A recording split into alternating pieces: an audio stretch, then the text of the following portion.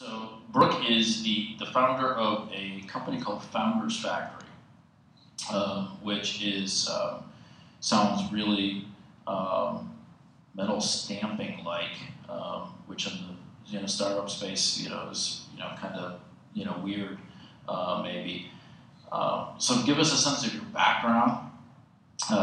You've been an entrepreneur. You've had some successful companies before Founders Factory. So give us a sense of where you were before Founders Factory, and then ultimately how you decided to pursue Founders Factory and get that off the ground. Okay. So I've been in Columbus now for about 7 years, coming up on 7 years.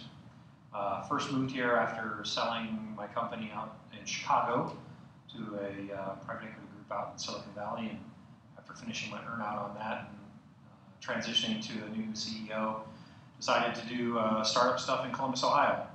Moved the family here. I'm an OSU graduate, where I met my wife, which is why I'm in Ohio, not OSU, my wife. And started several startups, kind of like what you've been there, Jay. And one of them got some traction.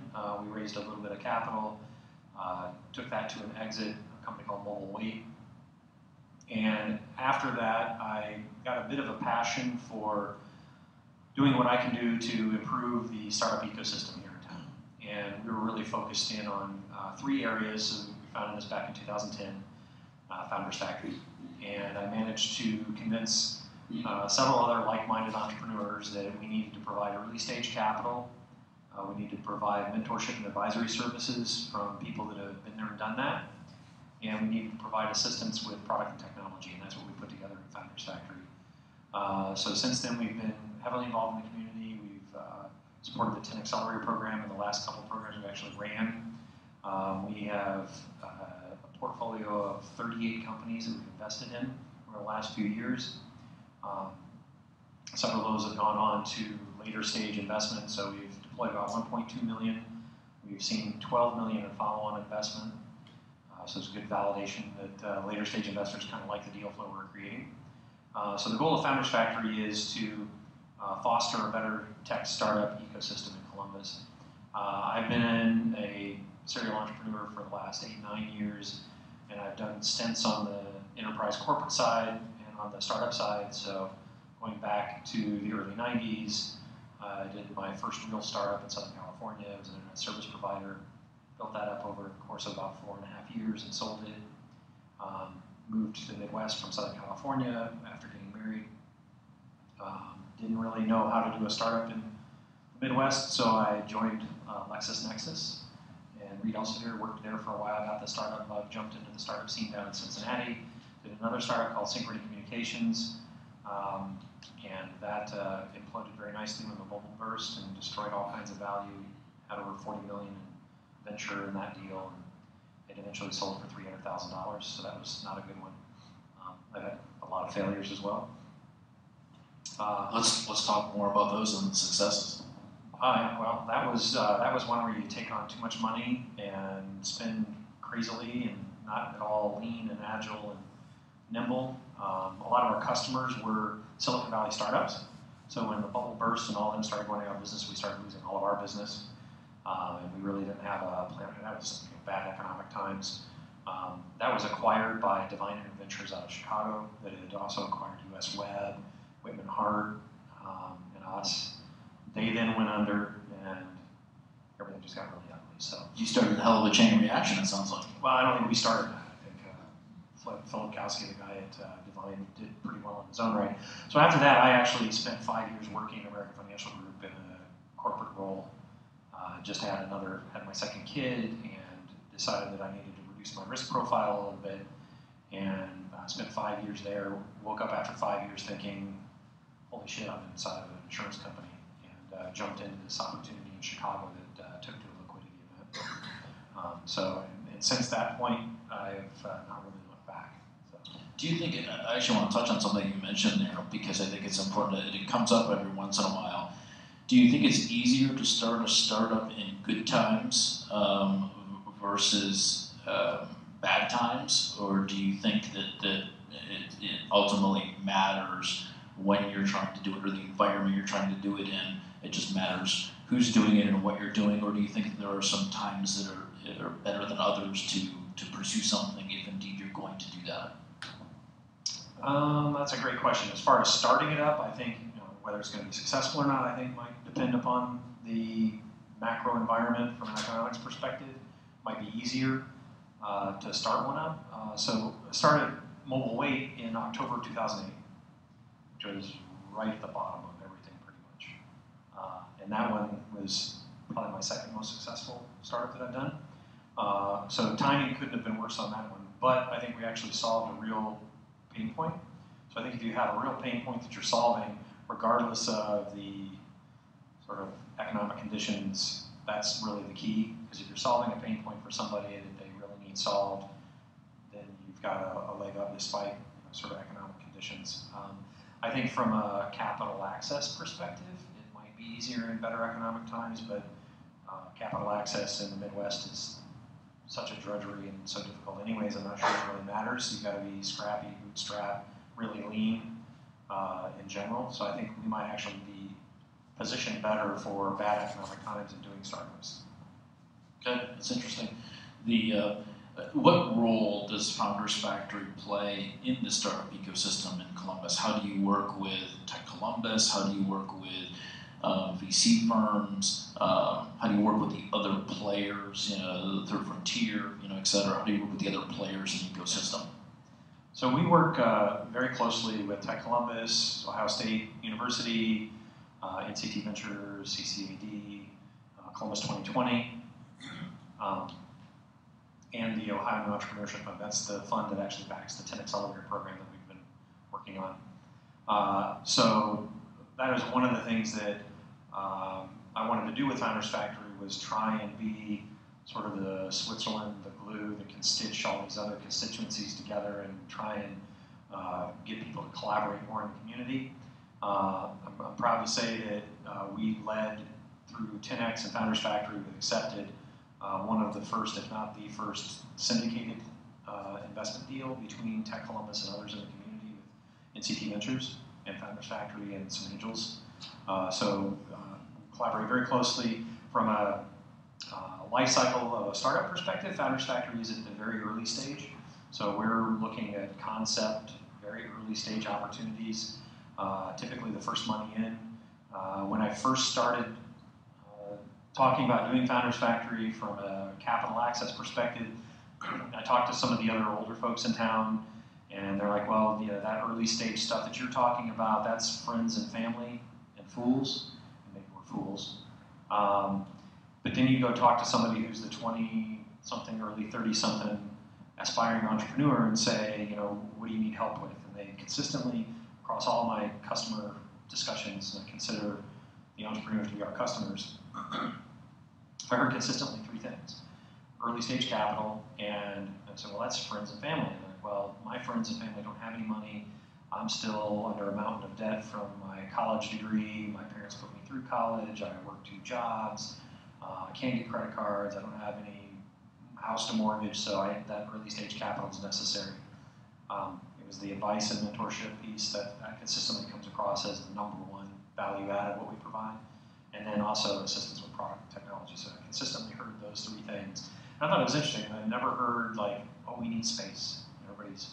We need space. So Founders Factory doesn't actually provide space. We have a space. It's mainly meeting rooms, and we have a couple of conference rooms and a couple of companies that are in our space, but we're not an incubator. We're not a co-working space or anything like that. That's not what I heard was necessary. It was early stage capital, advice and help, and assistance with technology and product. And that's sort of what we've been focused on for the last few years. So what do you call it? Because there's, and this comes up virtually in every conversation, incubator, accelerator, how do you look at Founders Factory in the current, label vernacular, if you will, when someone says, what is Founders Factory? How do you answer that question? I say we provide early stage capital, we provide advice and mentorship, and we help with product. And we run an accelerator program with 10 Accelerator. We're not an accelerator, we're not an incubator.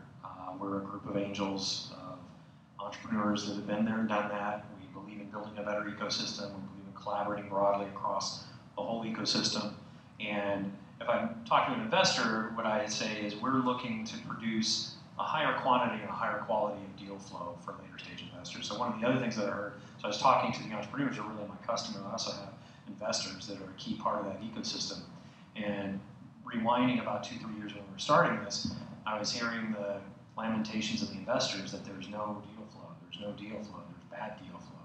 So, and they were like, well, we need more capital. You got plenty of capital. You need entrepreneurs that are willing to jump in and create. So we're doing a lot of what I call spade work. We're down in the trenches at the earliest stage, taking things out of Startup Weekend. I mean, it's a 54-hour event, right? So you've got something that's baked for 54 hours, and we've actually invested in 2 of those. Now, one of them is not what went through Startup Weekend. It pivots and pivots and pivots, but we're betting a bit on the people. And all of them have a tendency to do that. So we're trying to build that ecosystem from the very earliest stages, because if you're a later stage investor, you can't sit there and go, well, there's no deal flow, and the deal flow sucks, and not know where deal flow, it comes from people starting. It comes from ideas on the back of a napkin that somebody gets passionate about and goes to try and make happen. That's where the deal flow starts. Ultimately, it's not that complicated, right? I don't think it is. So, Founders Factory has a connotation of, people come, people with ideas come in the front door, and through, working with you, they go out the back door with some level of success, viability, sustainability. When that isn't the case, when people don't go out the back door as being viable and ready for the next step in the evolution of that company, why don't they? What are they doing wrong? Is it just the idea was bad? Is it It's all my fault? I'm not trying to paint you in that light, because I'm sure if it was up to you, everybody would go out the back door successful. No, it's there's a lot of reasons. One is bad idea and no ability to pivot to something that works. That's not infrequent. The other is not a good entrepreneur. Get a lot of that. Not everybody can do it. It's not for everyone. Those are probably the 2 most common. Some will be, and time will tell. Some may be unable to get follow-on investment because they couldn't get the investment community to believe in their concept, even though they were a decent entrepreneur with a decent idea. That's the one where time will tell. And then the ones where we did manage to get them out the back door and hand them off to the next stage of investment, which is typically NCT or Tech Columbus or OTAF. Time will tell whether those were actually good picks or not. But the failures typically are bad ideas or just not good entrepreneurs. When you say not a good entrepreneur, what do you mean by that? Not passionate enough about chasing their dream and their idea, chasing their vision, not visionary enough. Typically it represents itself with the minute that you're running low on cash or you're out of cash, you go get a job immediately. And the sooner that happens before the cash runs out, I'd say the worse entrepreneur you are. If you see it coming 6 months away and you're already looking for a job because 6 months from now your startup's going to be out of money, that's a bad entrepreneur. That means you're not working on, I got 6 months of runway. Entrepreneur go, I got 6 months to make this thing work. What am I going to do to make this work? Not, I got 6 months to find a job. And we're running into that as well. That's probably the biggest thing that ticks me off. You put money in, and you're betting on the idea and the person, and then you find out the person, instead of working on the idea, is burnishing a resume and trying to get a job. So have you stumbled across the magic formula of making good bets on people? Is there any way to tell somebody who's committed, who's passionate, and who's going to go through those dark days versus somebody that isn't? Or do you just have to get there and live it with that person, and most won't make it, and some will rise to the challenge? Is there any way to sort of look into someone's DNA and figure out whether they're going to be that person? In certain stages, yes. We have several things that we do on the front end of, somebody comes to us, wants to engage, and they've got this fantastic, next great idea, and they want us to invest. We screen there, just basically saying, okay, here's your homework. And a bunch of people never bother to do their homework and never come back. And if you can't, like, fill out a business plan or a business model canvas or tell us what your competitive landscape looks like or anything like that, do some basic research. Spend a couple hours. Work is hard. Yeah, work is hard. So that's one. That's the earliest screening we've got. Things like 10 Accelerator really are, in a big way, screens for entrepreneurs. So, look, you're funded enough to sort of have, ramen lifestyle over a 10-week period. You've got the whole community sort of falling all over themselves as if you're the belle of the ball and you're popular and everybody loves you and they're working with you. What happens like the first few weeks after 10X is there's high infant mortality rate on these things, especially coming out of something like an accelerator. So if somebody bails on their opportunity just a couple weeks after coming out of something like 10X, that's a good sign that they're not cut out for it. But later stage, I think probably I may not be the best person to be asking that because I play at that early stage. So I can tell you sort of what my early stage gates are, but the guys at Tech Columbus could probably tell you, okay, at the seed stage investment, this is what we're looking for. I know it's things they look for because I've been through that gauntlet myself, or 100% dedicated and committed to it. You're not doing side jobs. You don't have a second job. Those types of things. But those would be the two big ones from my perspective. Is if you go through a program, 10X or through Founders Factory off cycle, or you can't even complete the pre-work in order for us to actually get you into our pipeline and decide whether we want to work with you or not. Those are the two quick knockouts. What, from both a Founders Factory and 10X perspective, what won't you guys look at? And are you only focused on tech-based companies and software-based companies? Yes. On the Founders Factory side,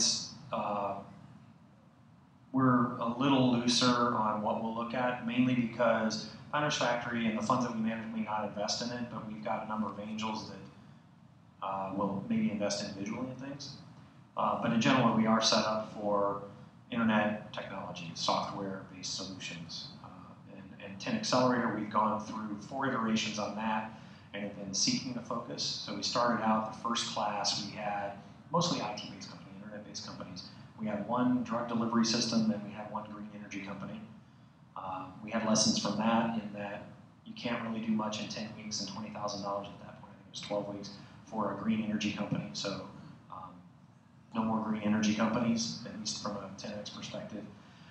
The second class, we focused a little more, saying, okay, it needs to be internet technology, software.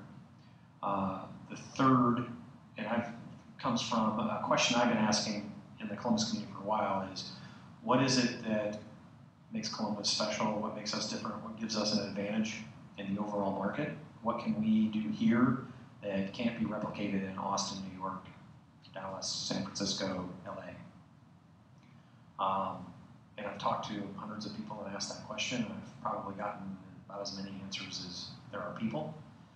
And we started thinking about that on our third program. What can we do here? And we did a lot from a design perspective. It was hosted by CCAD, so we really thought design might be an element of that, and I think there is some merit to that.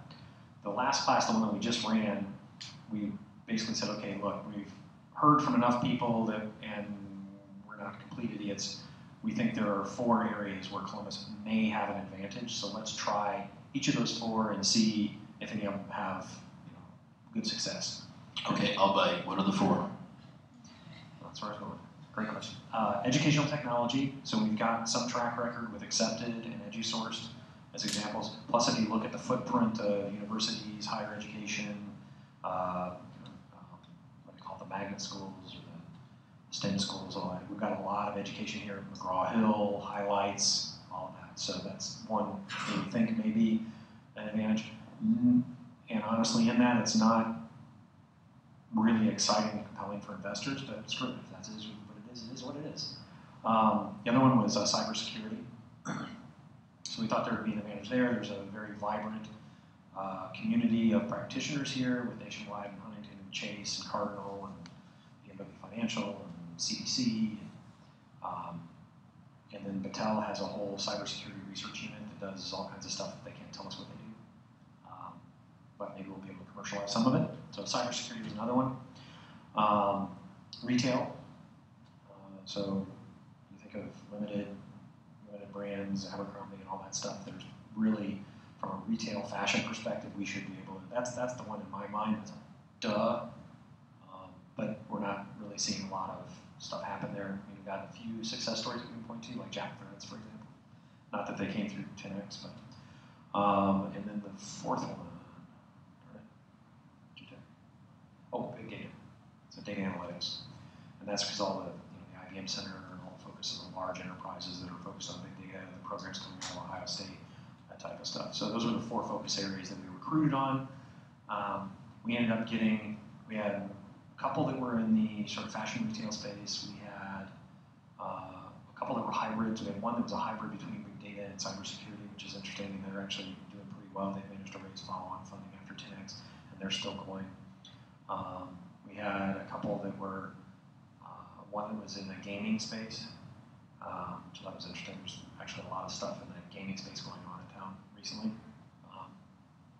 So we had a mixed bag. I don't think we got nothing on the educational technology side this time around. So, and a lot of that is what are we able to recruit and what's the quality of that recruiting. So we typically will recruit. So the 2 differences, on the 10X side, it's a program that runs at a specified date for a specific period of time. That we do a whole marketing and recruiting to recruit. We'll get a couple hundred applications and whittle that down to 10. On the Founders Factory side, we don't really run on an academic calendar or program. We'll take people when they come knock on our door or come to our website. Actually, I had a group out of OSU. Maybe you run into these folks. Came and knocked on the door. I'm sitting in my office. Yeah. So this is Founders Factory. This is Founders Factory. Guy's got a PowerPoint deck printed out. He's all like nervous. He's like, I got this great idea. It's an edible coffee cup. Now, to be fair, I gave him sort of the first screening task of here, go do a business model canvas and tell us about your team and what your capital requirements are for the next 12 months and what the competitive landscape looks like. They actually did it, turned around pretty quickly. So, And if you could get your fiber and your caffeine at the same time, I mean, I get it. I don't know what's wrong with the rest of people. So you don't, if someone knocks on your door while you're screening and taking applications for 10X, does everybody within that 10X period that you want to work with get put into 10X, or even if someone knocks on your door while you're looking for 10X, will you work with them outside of 10X just as Founders Factory? Did that make sense? I know what you're asking. So we'll get 200 and some odd applications during the 10X recruiting period. We'll only select 10 of those. And when we're running 10X, we're pretty much 100% dedicated towards running 10X. So we're not trying to juggle other Founders Factory stuff outside of 10X because 10X requires so much resources to pull off. So it's not like we've got, well, you're really good, don't go 10X, go Founders Factory. It's we pretty much funnel everything towards 10X. And it actually, as we're leading up to that, we've had ones that we like, we're like, probably not great for Founders Factory at this point. Why don't you apply to 10X and there's a good chance you'll get in. So we've had some of that. We're, not that we're less selective on the 10X side, but we have more resources available because there's the one fund behind it, and we have to do 10. 10 is not, well, we have to, but if we don't, then we've got to figure out what to do with the extra money the state gave us, and we're not allowed to spend it on ourselves. You can't make it up as you go along. No. So, I think I answered your question. I hope I answered it. Yeah, I think you did. As people come out of 10X, is the objective of 10X for them to go and get another round of funding or an institutional round?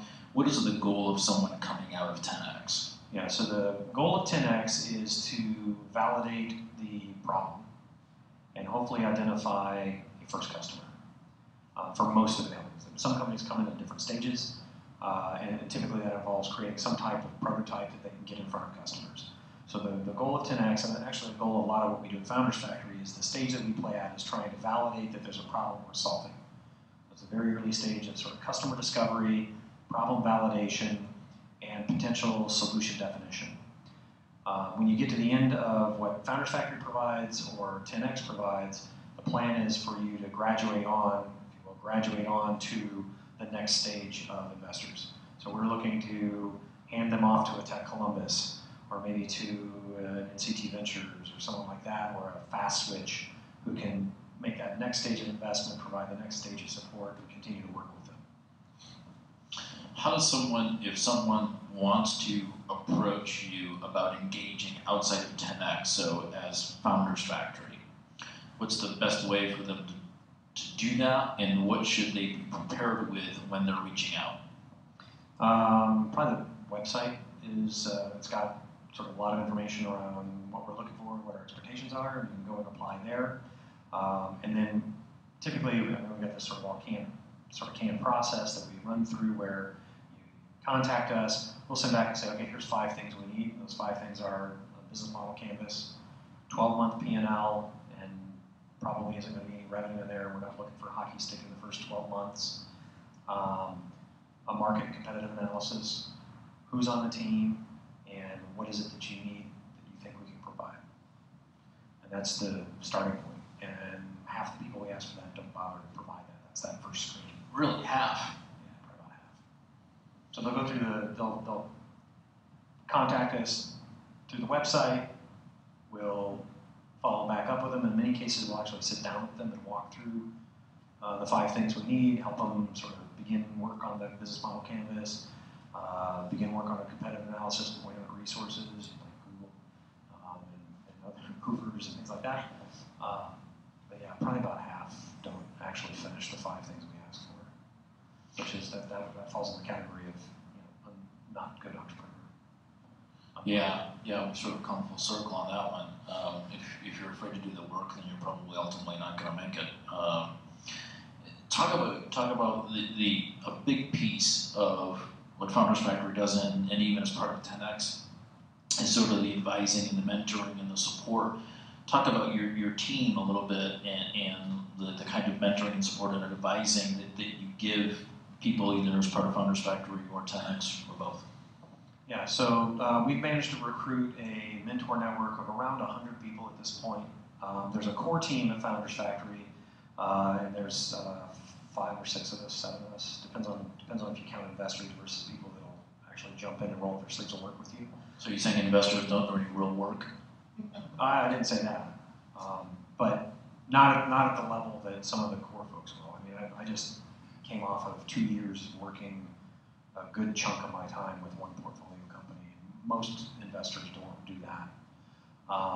So the core team at Founders Factory is myself, Ray Sheely, Matt Armstead, Todd Whittington, David Hanania, Greg Roof. I think that's everybody. Then we've got a couple other folks that have joined as investors, but they're not really active doing the mentor piece, is Daniel Sad and Tad Seitz.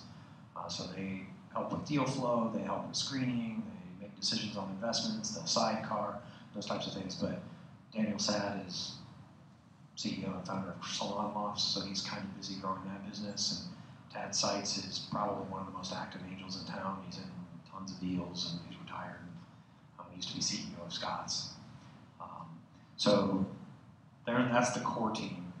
And we typically look for one of the core team to be a champion for the particular company coming in, if they're coming to Founders Factory.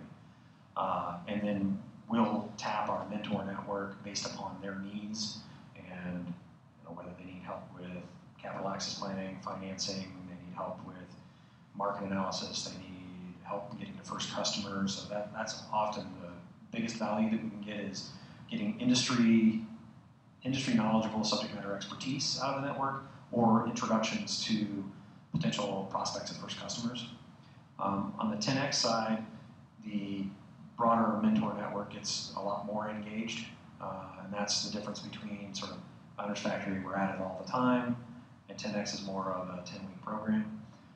Within 10X, if we recruit someone in, to be part of the mentor network, they'll sign up to one of 3 levels. We have 3 different levels that you can participate at. Level 1 is what we call a specialist. As part of the program, we have like weekly themes each week. So one week might be storytelling, and the next week might be product management, and the next week might be sales, and the next week might be social media marketing or marketing in general. So for each one of those weeks, we'll have a specialist or a pair of specialists come in, and their commitment is, I'll show up for 3 hours on Wednesday, I'll I'll talk and then answer questions, and then they're done. They're out. They might make themselves available if you have follow-on questions through email or something like that. That's the least level of involvement that we ask from the mentors. Second level is a mentor, and those are people that will sort of bop in and out during the program. They might develop an affinity towards one or two of the companies. They're generally committing to a couple hours a week over the course of the 10 weeks. And then the top level of involvement is what we call a lead advisor.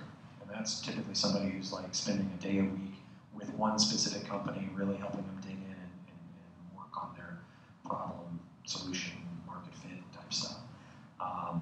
And in those cases, those people oftentimes will follow on after the program ends, and we like to see that, where they follow on after that and maybe join board of advisors. In some cases, we've had people jump into executive chairman roles where they're 50% dedicated towards the company for a period of time, helping them raise capital and grow sales. That's what we do with Accepted. So in case of Accepted, there were two of us in Founders Factory that jumped in and helped the founders of that company get to the point where they could stand on their own and go run. So that's sort of a flavor of the mentor level involvement and how we get them engaged. Okay, great, thanks. You mentioned mobile weight as one of your successes.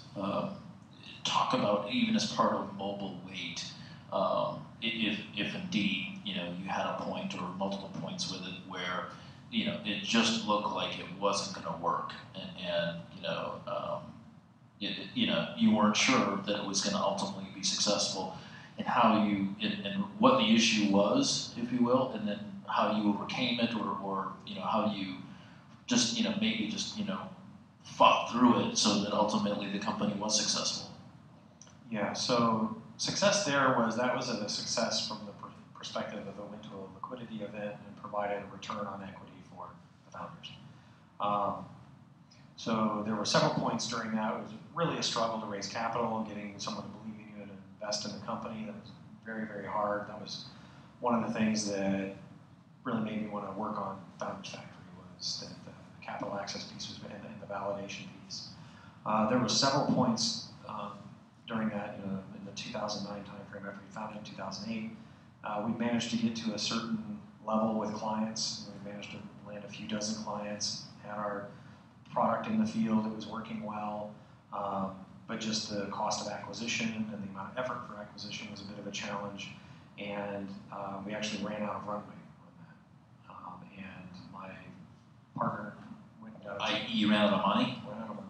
So my partner went and got a job. My business partner and I went and got a job, and then my spouse, my wife, said, "Well, you got a job, you should get a job. What are you doing?" Wink, wink. Wink, wink. So right about that same time, I was approached by a gentleman at Cardinal Health who offered me a job, and in order to not get divorced, it wasn't that bad, but in order to keep sanity on the home front, I actually took that job. I worked at Cardinal for 3 months because about a week after going to Cardinal, we got a call from a group in Denver that was very interested in acquiring Mobile Weight. And the time I was at Cardinal was about the amount of time it took to negotiate a deal, and then I left. So that one was one of those where we'd actually managed to get to the point where we had investment coming from Tech Columbus. So they had committed to a $500,000 investment in us. It took us about 18 months to get to that point, which was helpful.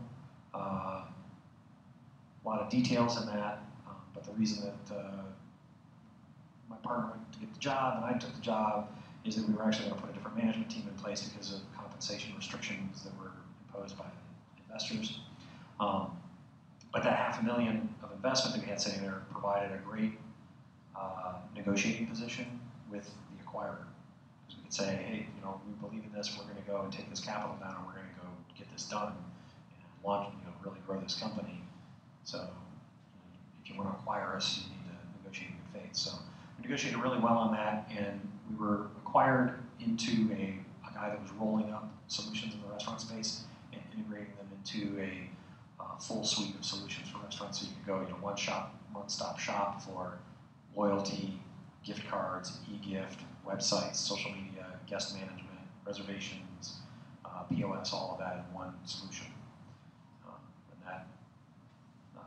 And it was actually something that was tied very closely to the payments industry, which we never saw as being, if you're working in a front of the house restaurant solution. Never thought that a payments provider would be the place that we could exit it at. So, and there were several points where that you stare sort of death in the face, figure out what you're going to do, and a lot of it was how do we acquire more customers to get revenue ramping in an efficient fashion? How do we raise capital in order to get to that point?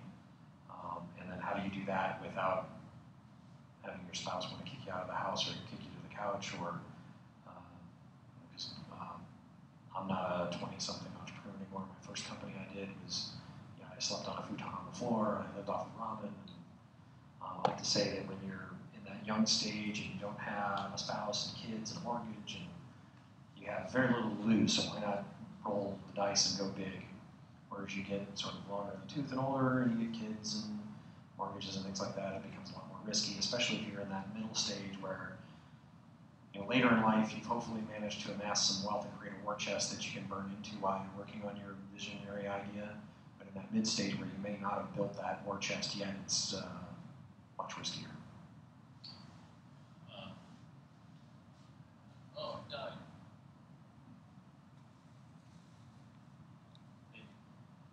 Maybe it was just on pause for so long that it turned off. I was just going to have to remember that and remember to talk more next time. Say I'm talking too much? No, that was not the inference at all.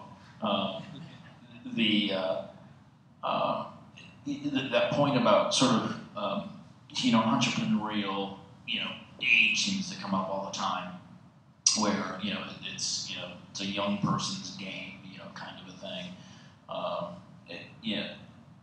Do you think it really is just because it's a fact of where someone is in the cycle of life, if you will, that younger people can take more risks and can place a bet that other people can't necessarily take the risk associated to it?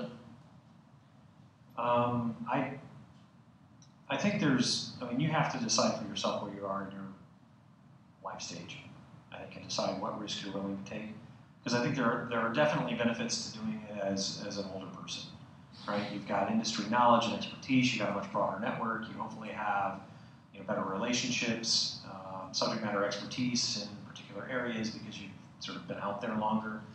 I'd say kind of like the ideal is you don't want someone like right out of college. You probably want somebody who's got some years of experience in a particular industry, who sees a problem and has a way to develop a vision for a solution to that problem.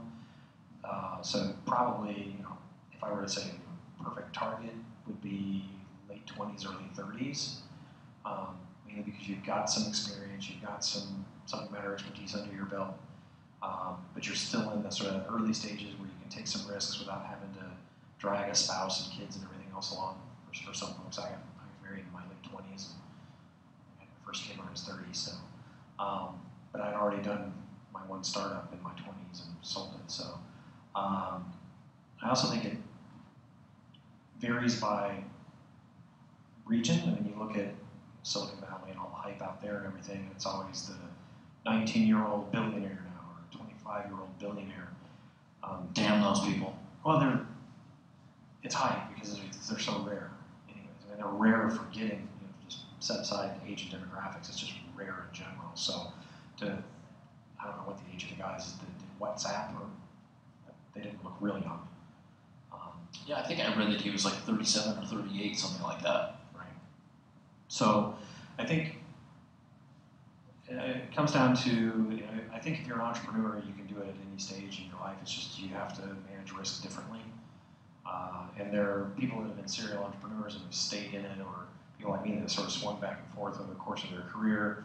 I think I'm in a good place to be doing stuff right now. Now, I go and I talk to investors, they may be, more attracted to someone who's younger, because while they're not going to be old and slow, they're going to be more energetic, they're going to get up earlier, stand later, and work harder. I don't know if that's the case or not. So I don't know if there are any. There's definitely advantages and disadvantages to somebody who's 50, particularly if they've got good industry connections and expertise. Then the question becomes, can they be an entrepreneur? Can they actually have a vision, get an idea, and bring it to fruition? Because if they've waited until 50 to do that, and they're fully corporate culture, and they're used to, I've hired people, not that 50 is bad, I'm almost 50 myself, but you hire someone in who's been in that, and they're like, oh, I want to do, I'm finally at the point where, I'm an empty nester, and I've got a war chest, I'm going to go do a startup, and then you bring them in and say, okay, all right, I need you to do this, and they're going around looking for their administrative assistant. Where's my admin? Where's my admin, right? I want to throw it out for questions. Jay? So you said you had 1.2 million capital deployed at this point in your startups. What is that deal size? What's the range there? Yeah, the average deal was around $35,000, so we've done a lot of deals. But when you're doing them 10 at a time. Yeah, Alex. Do you invest in LLCs or do they have to be C corporations? We invest predominantly in LLCs. That later stage stuff of being C corps or whatever usually gets cleaned up. We're doing debt and we're doing convertible debt instruments is predominantly what we're using to deploy the capital. And it's, I'd say probably 90%, 85% LLCs. They're quick, easy to set up, they're real cheap, pretty well understood. Later stage investors, once they get to a Series A, when we're converting, that's companies will typically go to a C corp at that point. Do you typically look for, and do you care about what the founding team looks like? Can it be one person, or if a group of 6 people show up that they're all playing a really key role and bringing key skills? Do you care what the founding team looks like? Well, it's one of our 5 questions: is what's the team? 5 or 6 would be a lot. I don't think I've seen a founding team that large. Yeah, I should have made that up. But we have had one team that came in, it was that many people, but by the time it actually got brass tacks, it was down to 3. It varies. It's good to see, I think, a pair or 3 are good. More than 3, you start to worry about dilution and interest and value brought by people when you get a team that large at the founding and initial stage. 1 is also a challenge, but you can get over that if they're really motivated and sharp.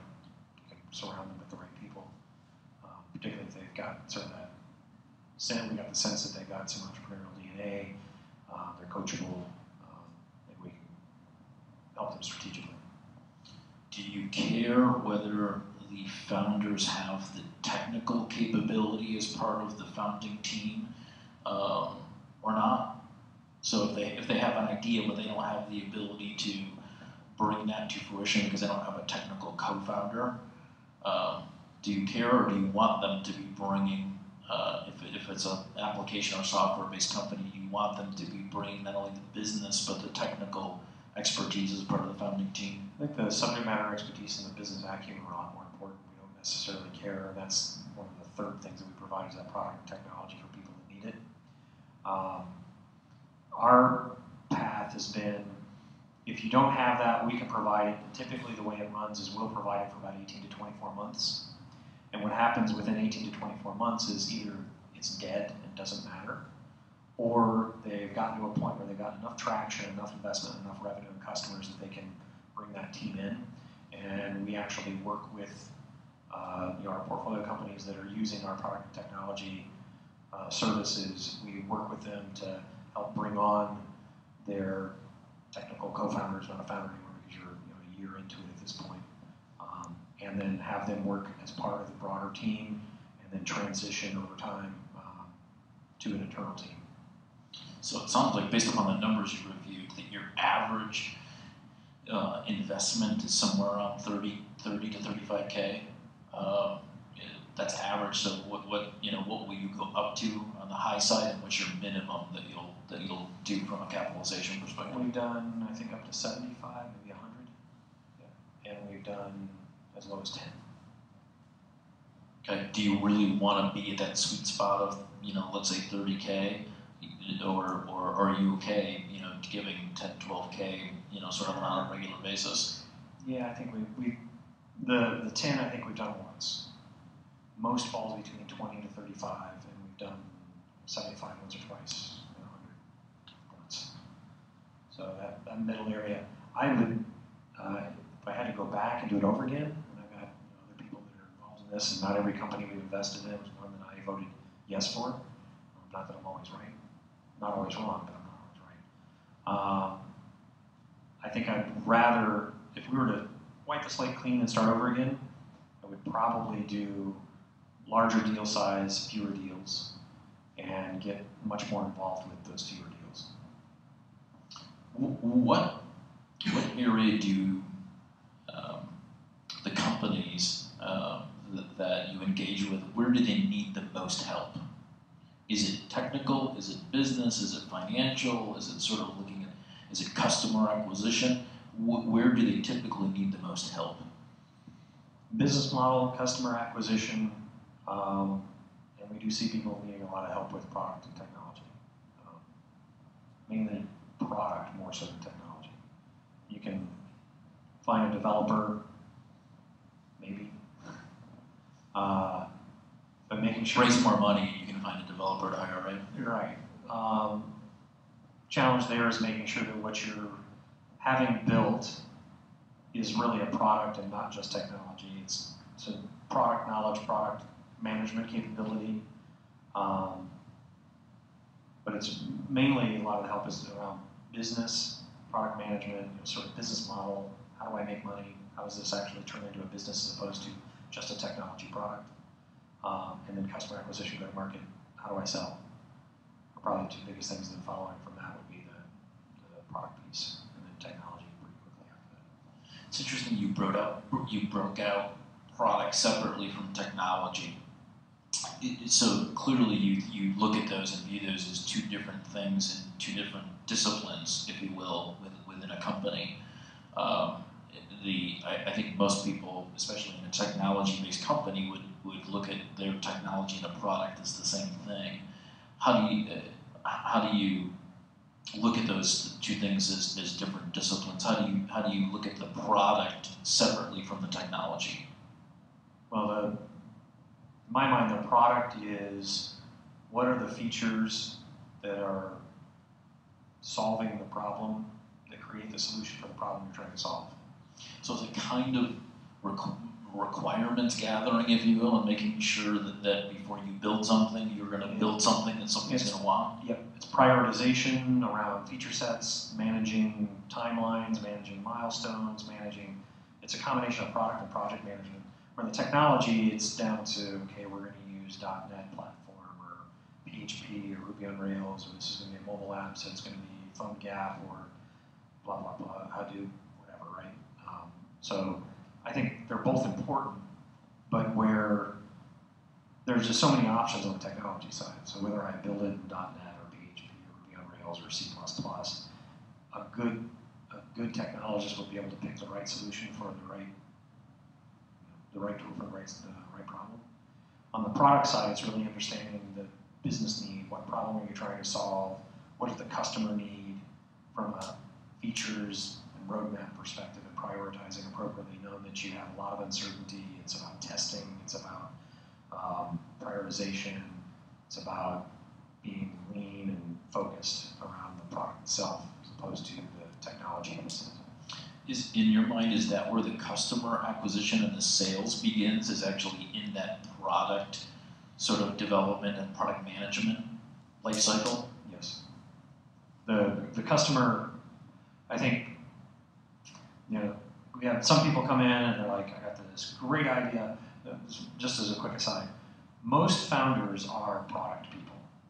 They've got an idea for some product or service that now whether they're good at product management or not is a whole other discussion, but they're thinking about a product. I've got some product or service that I can bring to market, and if I do that, it'll be the best thing since sliced bread, and we're going to be wealthy. So that was my aside. What was your question again? Shit, I got caught up in the aside too, and I forgot my question. Yeah. If you could give a specific example, like for instance with Accepted, Yep. what do you think was maybe the top one or two things that the two founders back to yourself actually really did? Because obviously they had something going. Yep. Two energetic guys, but what did you really do? Well, there were two energetic guys, and they actually had identified a pain point that needed to be solved. They had no idea how to do product management and how to do technology. They had worked with a technology and design house, basically, to do some good work around user experience and logo and identity and stuff like that. The first version of their product couldn't handle even a single user, so there was that would be technology.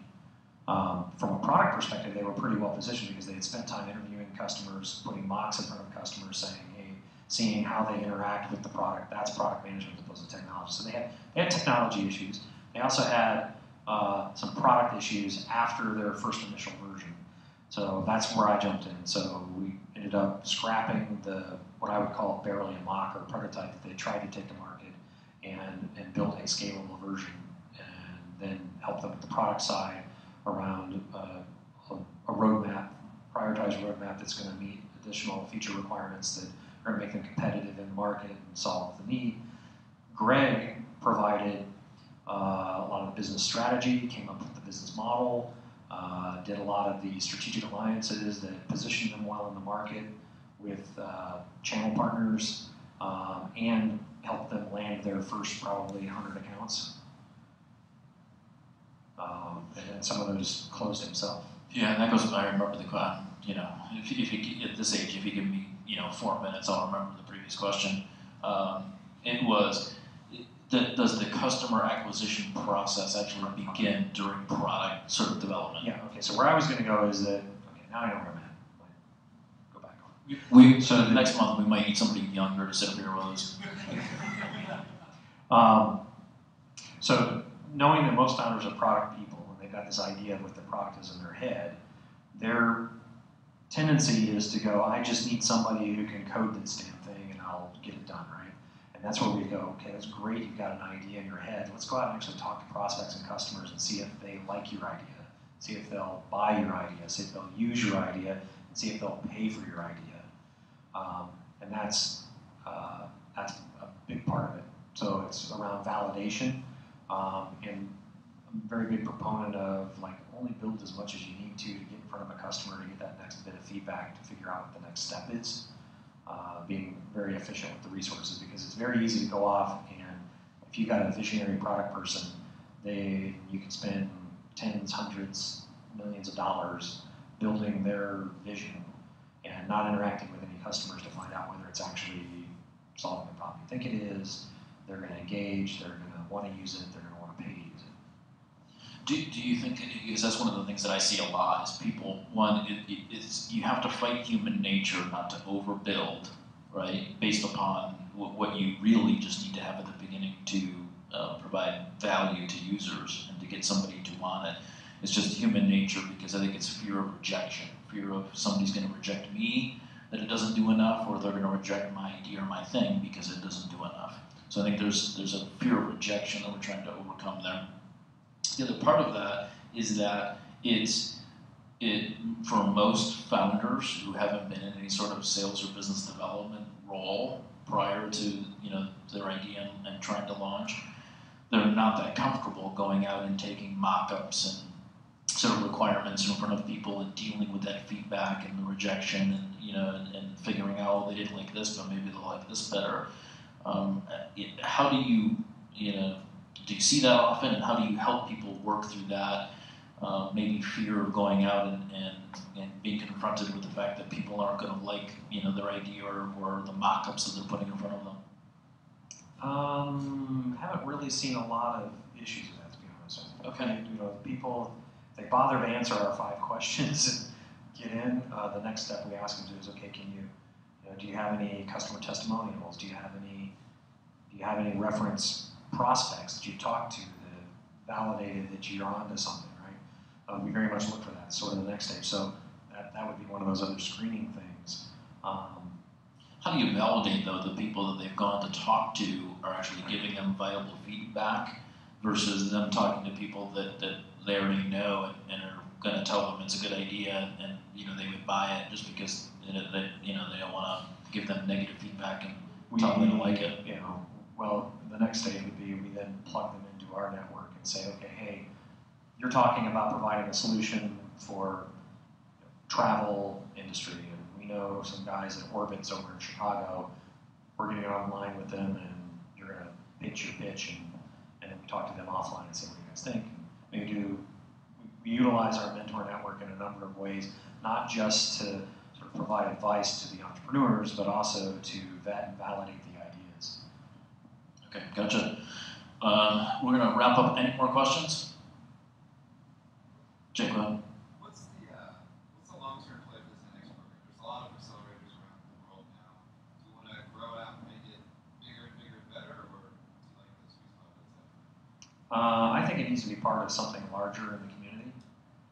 We don't have yet, I think, a real center of gravity here as part of our tech startup ecosystem. And I don't know whether that'll be, because there's talk of an accelerator space down in the Franklinton area or in the Short North or in the downtown area. I think it's not something that's going to stand on its own for much longer. So it needs to be integrated into the larger community.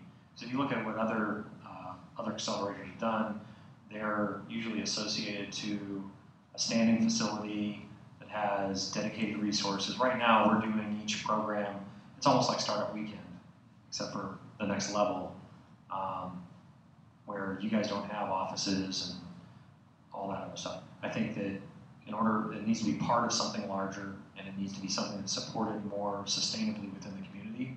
Because each time we run one of these programs, we spend 2/3 of our time up front and probably half of our time during the program trying to raise the funds to run the program. Even though we're like already halfway into it, we're still trying to figure out how do we cover the cost of the program. So I think it needs to be part of something that's got some gravity in the community, and that's where we'd like it to be. It sounds like if it was more constant, the overhead would be less to run it, if you will, and you'd get some efficiencies out of it if it was a little bit more of an anchor kind of a program. Right.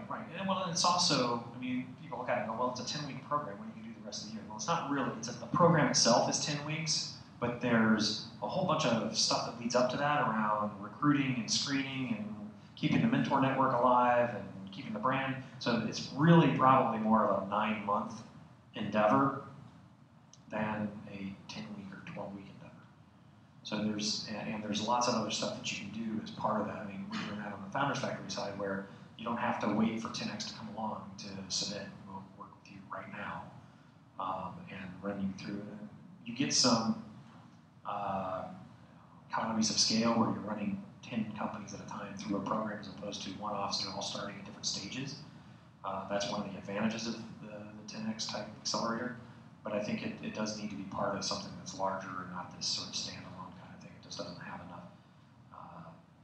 support without that. Yeah, I was just wondering, I think a lot of early entrepreneurs are sort of looking towards the future in terms of, say, a few companies down the line of being in the position that you are, where you can sort of give back and work with a company, having had some successes and experience in building out that network. And just from your perspective, could you share a little bit of maybe what the biggest surprise was in terms of what you like or don't like about having experience starting your own companies and then also working on someone else's vision or original idea and sort of what the difference is and what? Well, I typically work on other people's ideas. I've had a couple of ideas over the course of my career. One was Founders Factory, and all the other ones that I've done have been others. So I team up with idea people, and I'm about bringing order out of chaos, taking things over the finish line. I'm more the operations guy now. As I've been doing it longer, I've been becoming more of the idea person, but so the difference would be, am I a founder or am I working alongside a founder? It's frustrating if you're not directly involved and responsible for the business, whether you're the idea person or not. For me, it's one of the things where things aren't moving at the pace that they would be moving if I were driving, for example. I find that frustrating and different. But everybody has their own pace and their own drive that they run at.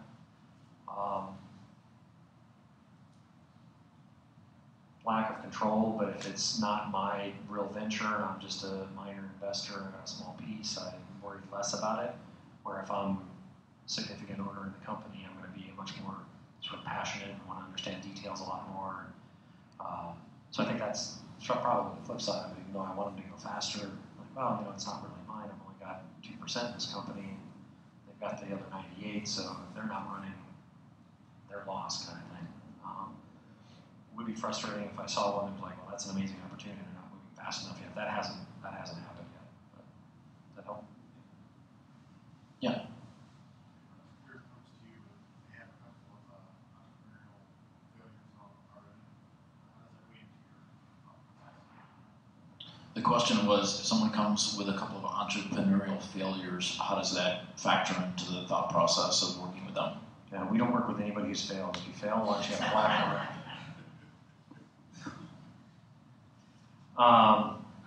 I'll talk like an attorney. It depends.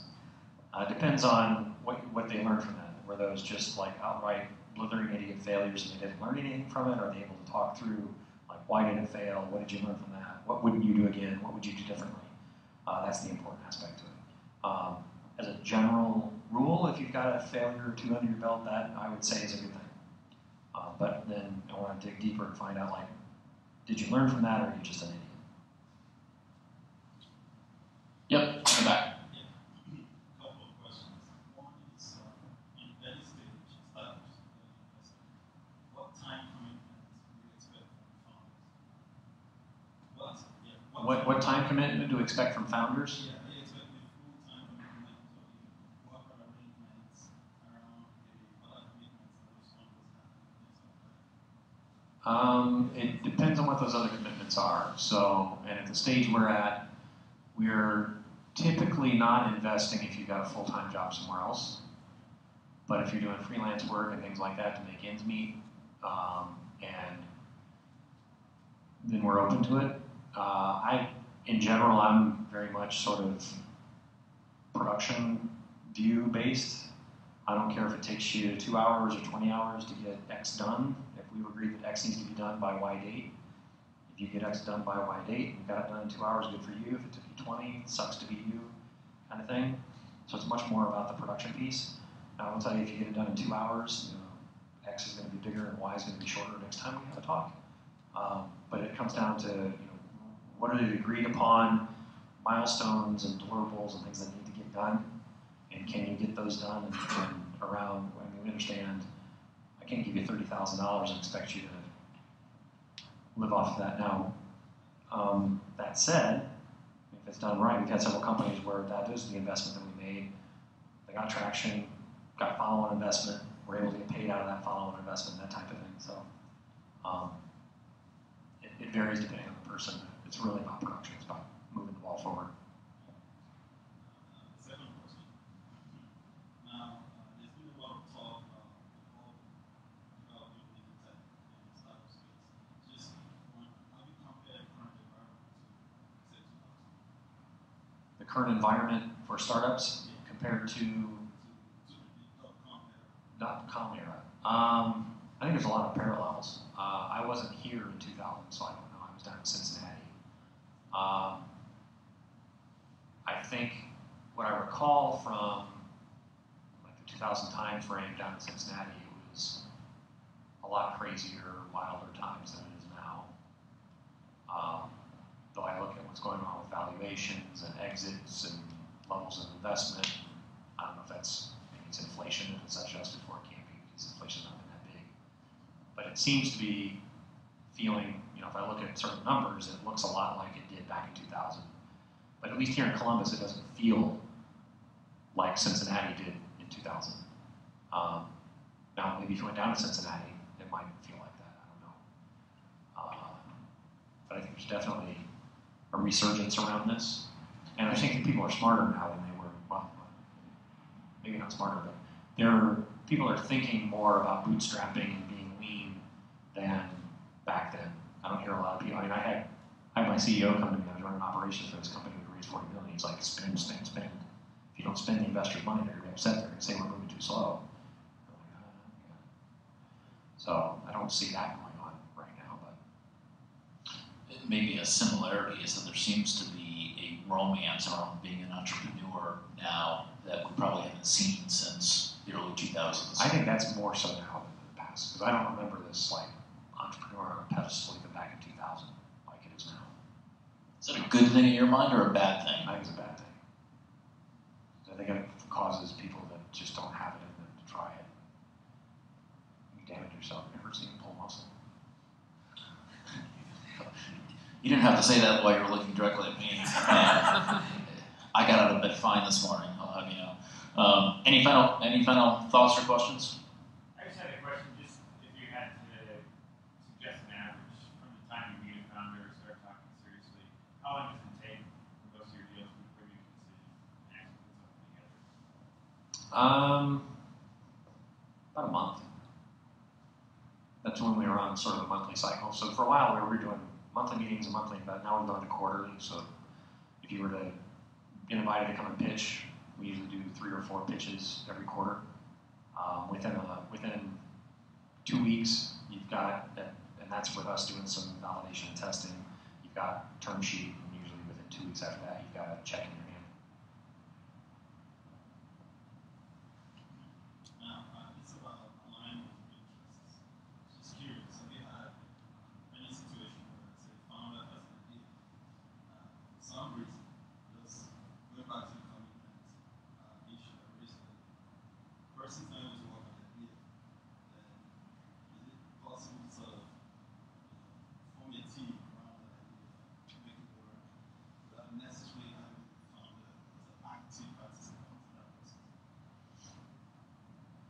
He wants to steal someone's idea for you to give him money to do it and give him the mentors and support. I'm trying to think through because I've had several cases of this. I've got a couple of these right now. Like if you have an interest in some mobile weight, for example, I am back. So the company that bought mobile weight went under, and they were unable to make their final payments to us as part of the agreement to buy this product. So they said, instead of us paying you or you suing us, how about we just give you back everything you sold us? Which is kind of cool because I got like 85% of my payment for the product and I got it all back.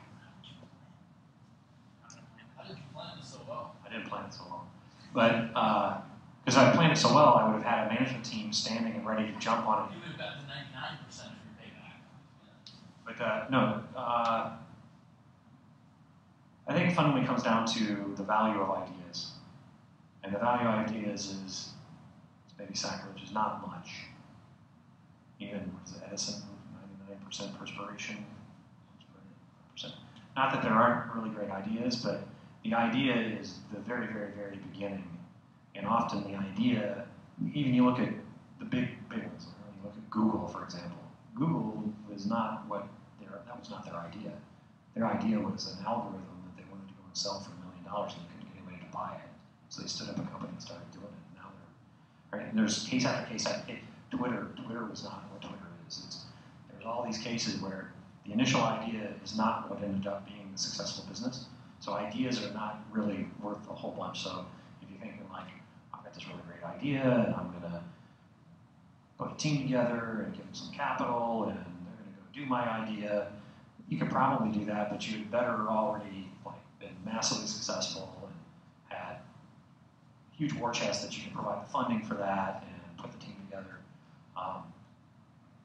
And we've got several of the ones where we've invested in, they may be really good ideas, but the entrepreneur didn't pan out. So, and actually some of the accelerators, like Y Combinator now says, don't bring us an idea. If you're interested in being an entrepreneur, come, we've got great ideas. And you can look through our portfolio of ideas and decide which one you want to take and run with. Any final questions? All right, last one. Yeah, you mentioned your mode of investment as convertible debt.